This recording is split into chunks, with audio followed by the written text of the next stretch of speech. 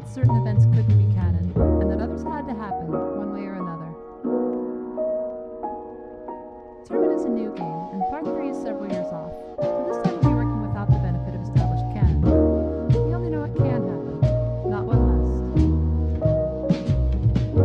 So in this analysis, I'll instead be presenting the story as the player receives it, and where appropriate, I'll chase down and explain possible alternatives.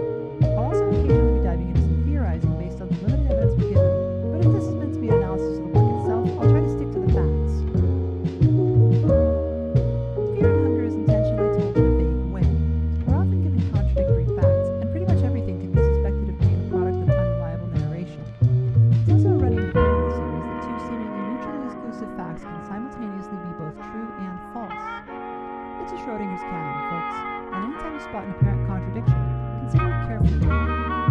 Most importantly, remember that this analysis is mine, and while I have certainly done my homework, that doesn't mean that I'm right. Ultimately, what the story means to you is yours to decide. With that out of the way, we first want to orient ourselves. Fear and Hunger takes place on an alternate version of Earth. Many places in Britain are similar, but one major difference is that gods and monsters visibly exist in the world. Or at least they used to. The mythology of Fear and Hunger states that the god Sylvian created the world. Her husband is the god Grogorath, who seeks to destroy everything. Not out of malice, but only to give Sylvian room to create more. Sylvian and Grogorath had a child, Venushka, who became the god of nature. There was also the trickster moon god Rare, with light reveals truths that cannot be seen in the day, and the god of the depths, who holds dominion over the desperate, the rotten, and all things that dwell in the dark. These beings make up a group known as the Old Gods. On a clock in a terminal, we can see a collection of their sigils, and note that some are unaccounted for. We'll circle back to this later. There are three other entities which are a bit more obscure.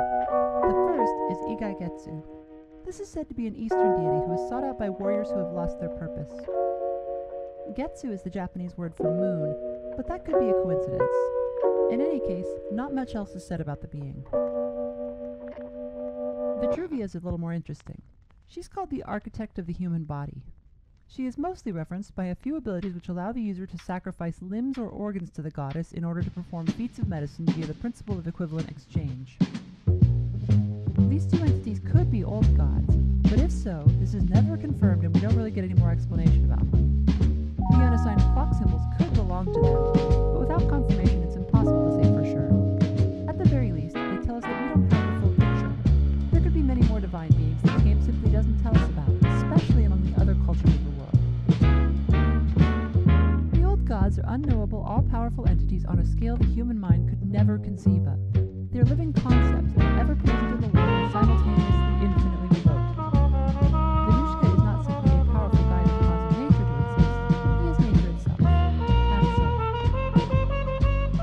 The second group of deities are known as new gods. New gods are mortals who have made a pilgrimage to the lost city of Mahab and sat in its golden throne, thereby ascending to godhood. Unlike the old gods, new gods usually appear more or less human and are active in the world as individuals. They have amazing powers and appear to partially exist outside of the normal boundaries of time and space, but they are neither omnipotent nor indestructible. They're more like superheroes, capable of conquering kingdoms and uniting people, but ultimately temporary and fallible. New gods are classified by which soul they have, which is something akin to a zodiac sign. Every living human has one of these souls.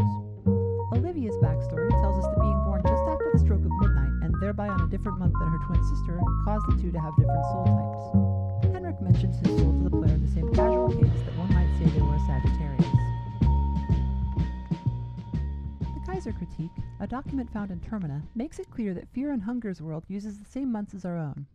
If we refer again to the clock in Termina, we can see 24 unknown symbols, which may